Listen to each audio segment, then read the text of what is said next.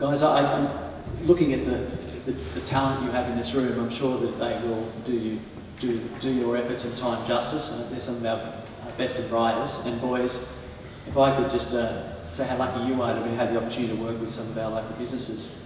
The school's strategic planning into the future looks at obviously enhancing the education of our boys here. And one of the major focuses we have over the next 4 years is looking at how we can provide real-world learning for the students, something they can't get from just within the classroom. We're looking at how we can bring our community into the school, experts into the school, to enhance the learning of the boys. And when Andrew Maguire, Greg came into my office and started talking about an opportunity to work with local enterprises in problem solving, it just ticked every box. And I thought it was just an amazing opportunity for the boys, not just to work with the theory of business and commerce in the classroom, to be able to have challenging real world, I suppose, problems to work with and try and problem solve. So it just, as I said, it ticks all the boxes in what the school as a body wants to do in the future in terms of enhancing the boys' learning. And so these boys here will be up to the challenge, I know, and I'll be watching very, very, very, very carefully what happens over the coming couple of weeks. 8 weeks. 8 weeks in terms of the progress I have with some of your perhaps issues, real world issues that you have with your businesses. And again, thank you so much on behalf of the whole school. I really do understand the time and the commitment you've given to our school, and I really do appreciate that. And I'm sure looking at these chaps that it'll bear wonderful fruit in the future. So thank you very, very much, and I'll hand it over to Greg for the introduction. Thank you. Thank you very much. Good afternoon. Hi, gentlemen. Very good to be here. This program is called Enterprising the Community. That's the term given to it by New South Wales Education. And the person from that agency who's sort of sponsoring this, in a sense, Peter O'Doherty, is meant to be here. He is here. He snuck in the side door. Thank you. Good to see you, Peter. Hi, Greg. How are you? I wanted to give you a shout out, and I didn't think you were here. Sneak in the door. So, yes, so it's a collaboration really. New South Wales Education, 7mile Venture Lab, together with high schools and of course local business owners. And I echo Paul's thanks to all our business owners participating. We appreciate that very much. Next one, please, Andrew.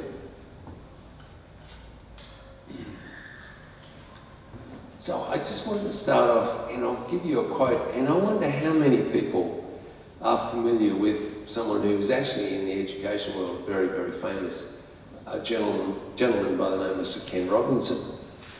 Who's familiar with Sir Ken Robinson? One hand. Oh, there's a few more. Okay. Well, look, here's a thought, and Sir Ken is a most amazing person. Unfortunately or sadly, he passed away last year. I think it was about August. Not particularly old, only about 70, I think.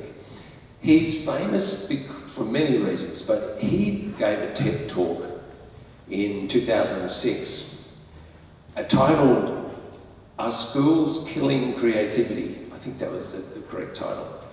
That talk is by far and away the most watched TED talk ever, with well over 70 million views. And it's about a 20-minute talk. And I really honestly would say for everyone here, if you haven't watched that Sir Ken Robinson TED Talk, Google it, Sir Ken Robinson, Creativity TED, you'll find it.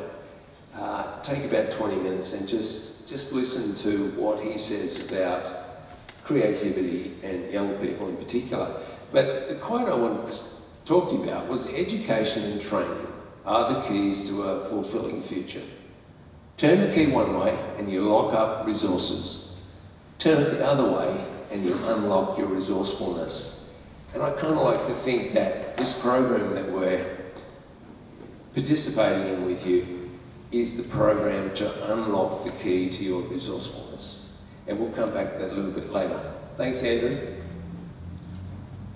So, the program that we're doing with you over the next 8 weeks focuses on 3 really essential life skills. It's 3 of 9, but I'm going to focus on the 3 that we're working on together. And the skills are entrepreneurial, analytical, and creative. And together we call that a theme of consciously innovating. And let me just give you a quick exemplar of entrepreneurial. The reason we are all sitting here this afternoon is because here with us today are three very entrepreneurial people. And it started off with Peter O'Doherty having some very innovative and entrepreneurial thoughts about how we'd like to create a program for 15 and 16-year-old Year 9 and 10 students. And Peter and I met a little over a year ago and started talking about his objectives and how we might work up a program to deliver those objectives. That's entrepreneurial. Well, we worked together and we created the program. We delivered a pilot last year at St. Paul's Catholic College, just up on the hill. It was very successful, and it ran across term 3 and 4, finished November 18. And I found myself it was about mid-December, I was at the Freshwater campus, doing something, being a judge at a program there. Morning tea, I start talking to a chap named Andrew Maguire, your teacher from Balgowlah, right? And we were having a really great discussion. I said, oh, you know, Andrew, you might be interested in this thing we just did at St. Paul's. And I gave him the background and the story. He very politely listened, which is great. And at the end of it, he said something like, you'll correct me, Andrew, if I get this wrong. We need to do that at Valley Boys. When I go back, I'm going to talk to my principal and see if he'd like to have a discussion with you. Andrew did exactly what he said he'd do. Entrepreneurial. Organises a meeting with him and Paul and another colleague. Can't remember the lady's name. We had a chat, and as Paul just said, he heard the story and said, we need to do this, and we're going to do it. Now, that is a great example of three people sitting in the room today who are being entrepreneurial. And you can see the wonderful things that can happen when you are entrepreneurial. The other skills we'll focus on is to help you understand how to be analytical. The way that works in practice is the business owners are going to give you a problem. You need to work out the background of that problem. Is it actually a problem, or is there something more underlying to it? And do the research to confirm exactly what the problem is. That's being analytical. And then creative, kind of links back to Ken Robinson. Because once we understand the problem in detail, there's an opportunity to allow our innate creativity to devise innovative solutions. So that's kind of the story and what we're going to be doing together over the next 8 weeks. And I'd say, you don't have to be scared or worried about this program. This is a program where we are collaborating, and I'm very delighted that my fellow directors, Mitch Philby, Rob Forsyth and Nigel Abbott, are all here, and they'll all be working with you directly as your kind of mentors, helping you through this process. We call these skills life skills because they literally are life skills. These are the skills that are going to help you throughout your life. It's pretty important. And they're part of a bigger program. And Andrew, maybe just do the next one for me, quickly. So I said, this is part of our 9 life skills. We're focusing down the bottom here, as I said, entrepreneurial, analytical, creative. These other skills we're not going to really touch on particularly, although, you know, throughout this you'll touch on self-management. And at the end, at the final presentation, the top right, you will be standing here persuading your business owner that you have devised a brilliant solution that they can use in their business. Next one, Andrew, please. And the way this plays out is that the 9 skills work into 7 themes. So the rows and the columns, so that's 6, and then that diagonal has also a theme. So there's 7 themes, but we're going to focus with you guys on entrepreneurial, analytical, creative.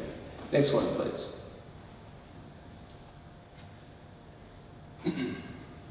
So enterprise in the community it's a different experience because it's what's called experiential learning, which commonly means you learn by doing. But it's a little bit more than that because it's learning by doing, but it's learning through reflection. In other words, you're doing it and you're thinking about what you're doing and understanding why you're doing it. And that's exactly the cycle we take you through this program. And if you look at these 9 boxes here we are at the top left with the launch event. The next session will be validating that problem, so that's where you're really kind of using your analytical capabilities. And we'll start to think about some different ideas, some fresh ideas that might change the way we think about the problem and will lead into how we design a solution. Then we'll get together with what the presentation structure, the structure that you'll deliver at the end of the program. It's the same for everybody. We don't make you think about that because there kind of isn't time, to be honest. And it's a 7-slide presentation structure, and we start working through that with you and help you start practicing straight away, delivering the content for each of those slides. In that middle block, we get back together again with our business owners, because what we want to do is not make assumptions that we're on the right track. So it's important that we get together again and give them some feedback about the work you've done, what you've discovered, what you understand, and the sort of ideas you might have toward developing a solution. That meeting could be back here, or it could be at the business owner's offices or business location, and that's some logistics we have to work out. But, okay. But we can work that out. So in the middle block there, it's important that we get back together with the business owners. And then we're getting into, so we've done our analytical thinking, we've done some ideation, we're starting to think about the presentation structure. We've had a session with the business owners, so we've got a bit of confirmation there that we're kind of on the right track. And then we start working on a solution design. And that could mean all kinds of things. We had a whole range of things happen at St Paul's last year, some of them quite unexpected, but absolutely delightful. So it's really up to us as a group to think about what tools would be used to solve this problem. Does it need technology, or is it something else? Then we're going to rehearse the presentation. So what we do literally is we'll probably hopefully be here together, and the teams, each of the 4 teams, will actually rehearse their whole 7-slide presentation. What happens there is, it's interesting what happens actually, because it's the first time that each team sees what the other teams are presenting. And it was kind of fun at St Paul's because some of the teams sort of thought, wow, some of these guys are good, we need to do some more rehearsing. And they quickly got up to speed, and they all did a fantastic presentation at the final event. So that leads into that final presentation where we're kind of back together, and we'll try and see if we can get a few VIPs to come. It'd be great if some of the teaching staff can be here as well. And we probably will manage to organise some sort of food, maybe. We'll think about how we do that. But I know food's important. We understand food is important. So that's sort of 8. So that's 8 weeks, right? So we got each one of those blocks for those 8 weeks. That final one is pathways. And this is kind of an important one for everyone to be aware of, because it came about actually in the early discussions that Peter and I had in terms of how would we structure this program. And we talked about it, and I said, I think it's really important that there are pathways. That is, we don't do all this work, we get to that final presentation, do a fantastic job, and then it all just stops. So the pathways concept is that as we work together, there will become apparent some pathways beyond the final presentation, where you can continue your work in this vein, continue to have skill reinforcement opportunities. You will have developed a relationship with the business owner. There may be opportunities to do some work with that business owner. You will have got to know the 7Mile team really well by then, and you may have your own ideas that you want to explore, and maybe we can help you with those. So there's various ways the pathways can emerge, but we've built that into the program. Next one, please. Where did we get to? Okay. So, as you go through this program with this enterprise in the community, you're going to definitely pick up new skills and new knowledge. And one of the things I'd like to mention to you is here's why. Because as you go through life, you're going to have lots and lots of ideas, right? Guaranteed. Now the thing you need with an idea, you don't want to send it out in the world kind of dressed in rags. You don't want your idea to look kind of daggy and droll. And so you need two key things to make your idea look presentable and to give people an opportunity to remember what that idea was about. You need a symbol. Now, you might say, well, that looks like a logo and it's kind of, it's the same thing. Symbol, logo, whatever. You need something, some kind of graphic thing that people can remember. Star Time has a very beautiful gold star. That's a symbol. So when you have your ideas and you think, I kind of like this idea, I want to share it with people, think about defining a symbol for it. And then you need a slogan. In the startup world, it might be called a tagline or something like that. But basically, you need a symbol, you need a slogan. The slogan we use for our life skills is 9 essential keys to help realise your innate potential. That's our slogan. Slogans can change, of course. They do change. But you need to think about a symbol and a slogan to give your great idea some form and substance. You may even do that as part of this program, because you'll be presenting an idea to the business owners in the final presentation. You actually might like to create a symbol and a slogan for your idea. Next one, please. Okay. We've got to the point where I can stop talking, and that was, this is the last slide. We now have an opportunity for our business owners to spend a few minutes just sharing with you what their business is about, and importantly, what the problem is that they want to solve. And when Joe is finished, our fourth business owner has finished speaking, we're going to break up into groups, and Mitch is the most fantastic wrangler, so he'll kind of wrangle you into where you need to be, and we will sit with the business owners and we'll help you dig a bit deeper and ask some good questions to validate the information about this problem. All right, have I covered everything? Good, that's great, we've got a tick. Robbie, you're first up.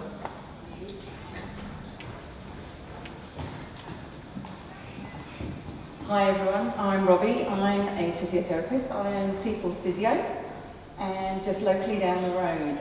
We started our business because we were passionate about physio and wanted to create an environment we wanted to work in and offer exceptional service. Our practice has grown from a one-person practice to now 8 physios, an exercise physiologist, a massage therapist, and a group of 7, I think it is, admin staff. We are movement specialists. We deal with injuries, acute, chronic, right through to the exercise phase. Sam, our exercise physiologist, is here with us. He's going to be involved in the groups. And we have had great joy in providing service to our community, including some of the local teams. We very much enjoy what we're doing, but what we're finding now is we're looking at our inquiry rates. Our repeat attendance, our word of mouth, etc., referrals are very high, but our inquiry levels are a little bit on the low side. So what I want to put out to you is how can we increase our inquiry levels and then hence contact, i.e. number of people coming into our practice for our services. Good luck with that. Thank you.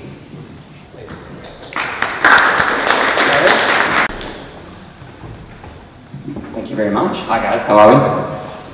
My name's Harry Maguire, for those of you following along, brother to that gentleman over there. Here to talk to you about rubbish. Anybody know why today is a good day to talk about rubbish? Gonna take this? It's Earth Day today. It's actually Earth Day. It's kind of poetic. It's a perfect day where we get to come in to you guys and actually talk about making real environmental impact. And rethinking recycling is a project that we run as part of McKinsey.org, which is a not-for-profit, aim to do exactly that. And so, when we think about rubbish, I always like to start with this question, which is, who do you think in the world is the worst countries for ocean pollution of plastic? So who puts the most plastic into the ocean? Very good. Exactly. Indonesia is actually number 2. Who's number 1? USA. Good question. Actually 20th, would you believe? USA is really actually quite good. Yeah. China. Exactly. China. China's number 1. It's funny you brought up Indonesia first, because that's the exact country I want to talk to you about. China has 1.4 billion people, huge developing economy. Indonesia has 270 million people, much smaller, and yet it's second. The USA, much bigger population. India, even bigger population again, and yet way less ocean plastic pollution. The reason, or one of the reasons that Indonesia has such bad pollution rates is that 70% of all waste generated ends up in landfill. 70%. And so all of the things that people are making at homes, that hotels, that restaurants are kind of putting out into the world, the plastics, the organics, the residual waste that should go into landfill, all of it going into landfill or actually dumped, which is how the ocean rates get so high. And so the Thinking Recycling is this project that we're running where we're trying to fix that. And our goal is to reduce amount of plastic waste and overall waste that goes into landfill in Bali specifically by 10% in the next 2024, which is a pretty tough goal actually, and it's a pretty tough ecosystem that we're trying to operate in. Waste management is really complex. And that leads me very nicely, I think, onto the problem that I have for you guys, which is a specific one. The number one reason that we can't run effective ecosystems, recycling ecosystems, is that homes don't, put simply, do the right thing.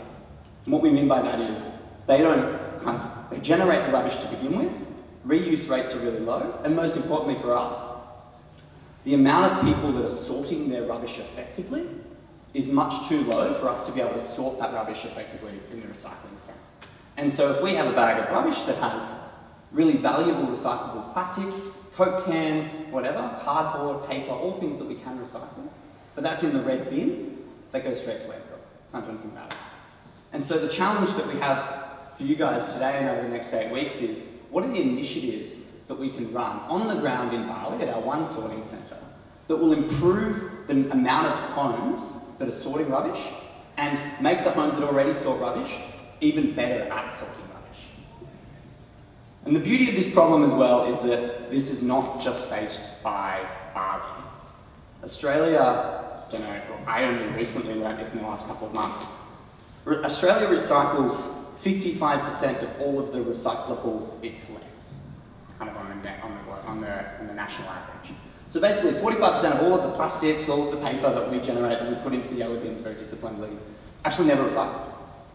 And so what we're hoping here is that a lot of the solutions we come up with for Bali will also work in our own communities, here, Balgowlah, in Sydney, hopefully Australia. And that as part of this program, I can come up with a bunch of cool ideas that we can run in Bali and we can come and kind of iterate and test. But also that you guys can do some really impactful and positive change in your own lives and your own communities and give Earth Day. Cool. That's me. Any questions? forward to getting started. We have 2 local businesses. My name's Natalia. We've got predominantly food businesses. So one is a catering company, which we've had for 15 years. And then for the last 5 years, we've had a ready-made meals business. So we supply meals to food chains like Harris Farm, QE food stores, IGAs, not the big retail supermarkets. My husband's been a chef for his whole career, and we made the decision when we had children to become self-employed, to stop having to work nights and weekends all the time and be away from the kids. I've got a diploma in business accounting, so that worked quite well for us to start a business together. 5 years ago, we started with the idea of creating a ready-made meals business. Obviously, most people living in Sydney, or most people probably living in Australia, are quite time poor. They've got big financial commitments and tend to work quite long hours. So we made the decision to try and move into more of ready-made meals, food production, as opposed to doing catering on weekends, which takes time away from our children. Obviously, last year was COVID, and the government brought in restrictions to stop any events. So that basically put an end to our catering business. Within 2 days, every event we had booked last year cancelled, which was weddings, parties, whatever else. Obviously that's panic stations for us because we can't pay our mortgage, rent, kids, whatever else we've got to pay. So we had to do something quickly. We were fortunate though that we've been working on this ready-made meals project for 5 years. We had licenses set up, packaging set up, we had a packaging machine. And we already had contracts set up in New South Wales, Queensland and the ACT. So, ready-made meals is different in food production. Catering is one business model with certain percentages for profit, and ready-made meals is different. So just to give you an idea, if you were to go into a local IGA shop and buy a $10 ready meal, $3.50 of that goes to the retailer to put it on their shelf. They've got to pay their staff rent, electricity, whatever else. $1 goes to the government and GST. $3.50 of that we spend for our business just on our staff, rent, wages, all the overheads, licenses, packaging, etc. And about $1.50 of that is our profit, and about $2 is the food cost. So out of all of that, we want you guys to try and work out how we could possibly make the business model more profitable, potentially by trying to maybe sell directly to the customer as opposed to the retailer getting $3.50 of our cut. So that's our proposition for you today. I look after sales and marketing at StarTime, and I'm clearly letting down the team. I haven't put my shirt on. So you can see we try and dominate the green as our brand, and the star shines through. I'm going to talk about the problem, but Vince is going to set up a talk to you about where we've come from and why we do what we do. Thank you, Joe. Hi, boys. It was interesting that Greg, well, prophetic that Greg started with a quote from Ken Robinson, because in 2007, we started the business in 2006, a friend of ours showed us this Ken Robinson TED Talk, and we said, wow, that articulates what we're trying to do. And the essence of what that talk was about was, it was titled "Do Schools Kill Creativity?" But essentially his argument was that there's this hierarchy of subjects in schools, that there's the maths, English, sciences, but the creative, performing arts come way down the bottom.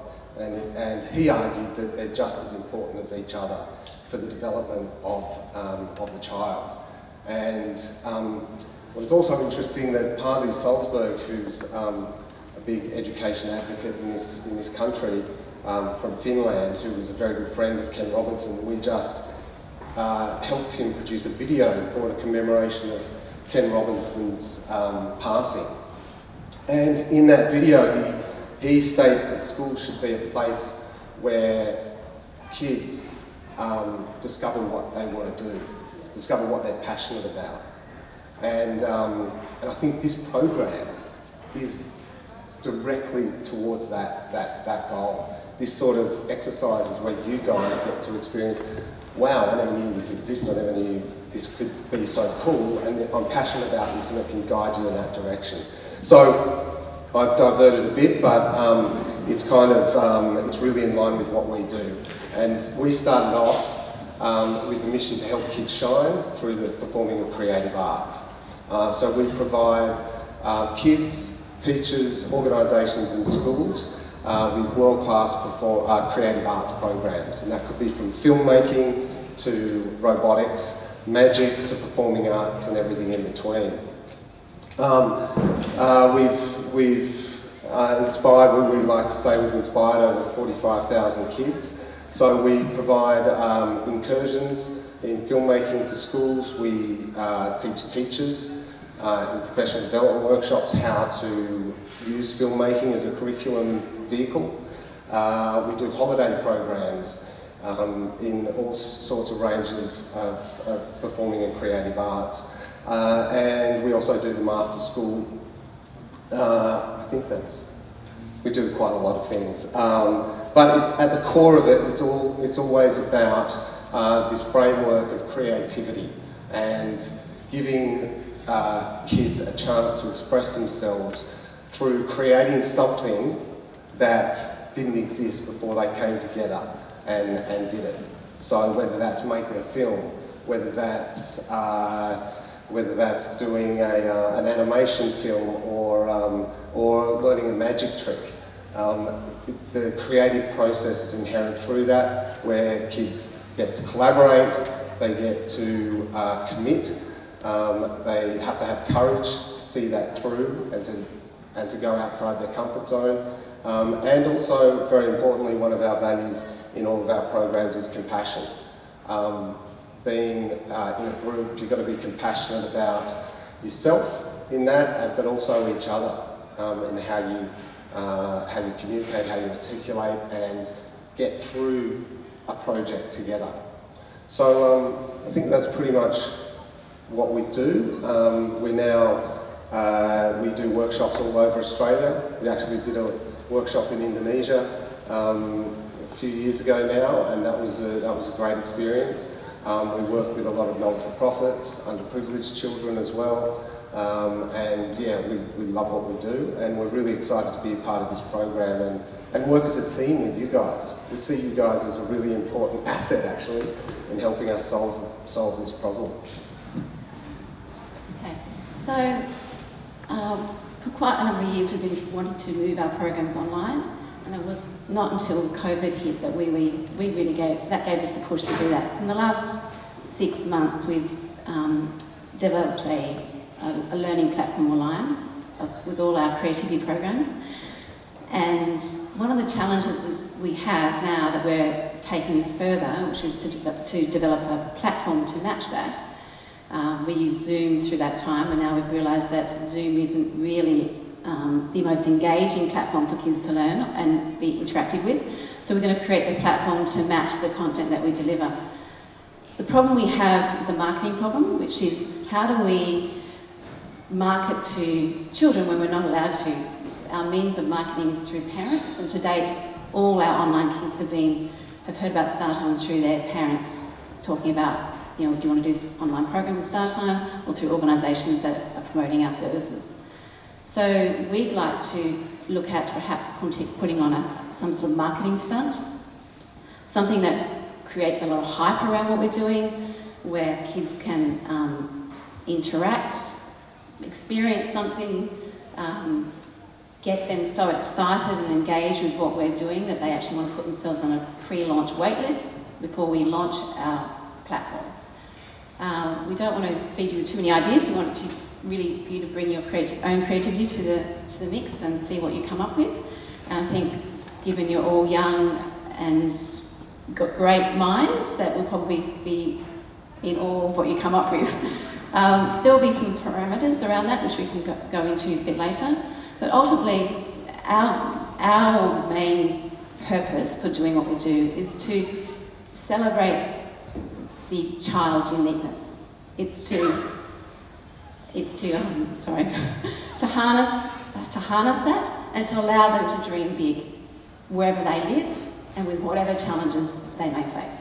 So that's at the root of what we do. Could I just finish? I just like to finish on one thing, but this is a creative process that Greg's already alluded to that you guys are going through. And what's really important at the ideation stage is that you throw everything on the table. Like, don't be afraid. However dumb you might think the idea is, put it out there, throw it out there for discussion. That's the only thing I have to add. Now, in a moment, I'm going to introduce Peter O'Doherty, but I just want to say two things to you. I meant to say before that I want to give you a promise in relation to your participation in this program. I am absolutely confident that if you put yourself in, put your effort in, that you will get tremendous value from being in the program. That's my promise to you. Now, if I don't fulfill that promise, at the end, after that final presentation, I want you to come and tell me why, okay? And don't be afraid to tell me if you think I haven't fulfilled my promise. So that's my promise to you. There's one other thing that I think is worth just mentioning, and it comes from a quote from a guy. Do you know a guy named Jeff Bezos? Have you heard of Jeff Bezos? He's the guy who started Amazon, right? He is kind of famous. I think everyone pretty much knows Jeff Bezos. And I think it's for the last 23 years, he has written a letter to his shareholders, and he just recently wrote the latest newsletter as CEO of Amazon. He's advising now that he's stepping down from the CEO role, which is kind of a big deal, probably a big deal if you're an Amazon shareholder. But there's a wonderful quote that was in his letter that I'll just read to you. And this is Jeff Bezos' words. We all know that distinctiveness, originality, is valuable. We are all taught to be yourself. What I'm really asking you to do is to embrace and be realistic about how much energy it takes to maintain that distinctiveness. The world wants you to be typical. In 1,000 ways it pulls at you. Don't let it happen. That's the Jeff Bezos quote. And really, to distill it down, what he's kind of saying is, you need, all of you need to find ways as you move through life to be a little bit unique and distinctive. Because what you want to do is you want to stand out from the great mass of students that are your age, going through school, going through college, going into work, going into business. So I think it's great advice from Jeff Bezos, and something that you probably could just think a little bit about as you go through the program. And now, Peter O'Doherty. Peter, thank you for being the sponsor of this program, and it's great to have you with us today. I'm not going to talk too long because those pizzas smell very nice. As I said, my name is Peter O'Doherty. I work with the Department of Education. The idea behind the programme is to bring industry into the classroom. What Greg and Mitch have done, very exciting. We did a really good pilot down in Manly last year, and looking really to really push the programme on this year. So firstly, thank you Greg and Mitch for the great work, and I know I've got full trust in them.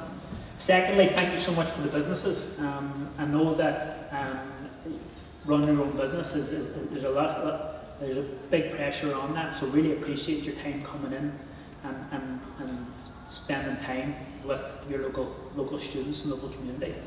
And finally, I'd just like to thank the school and also the students for taking part in this programme.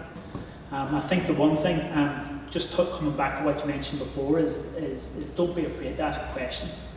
If you don't understand something, if you want to find out about something, just ask the question. Because the big thing about this programme, this isn't school. We don't want it to be like a classroom setting. So you guys are equal with all these people in this room. So just keep that in mind over the course of the programme. And also at the end of it, we really want you to let us know if you like it, if you don't like it, what you liked about it, what do you think we can do better as well. It's really important to do that. Okay? Thanks very much. Thank you, Peter. All right.